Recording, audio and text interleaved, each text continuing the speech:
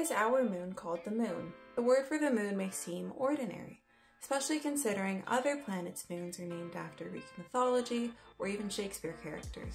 In English, the word can be traced to an Old English word, muna, which can then be traced to a Proto-Germanic word, menon, where that root may actually refers to measurement. In other languages, the word is luna, which traces back to a Proto-Indo-European word, luxna. And that luk root actually refers to light or brightness. In many other countries, the name for moon is the same as the word for month, like in Chichewa, mwezi, and mwezi is moon and month. I think it's super fascinating to be able to see the cultural importance of the moon throughout history. At night, it's an incredible source of light, and it's one of the earliest ways we were able to track the passage of time. In the 1600s, when astronomers were able to see moons around other planets, we started to refer to these other satellites as moons as well.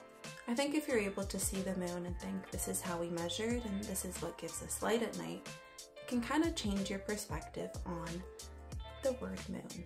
What's the moon called in your language? Please let me know in the comments.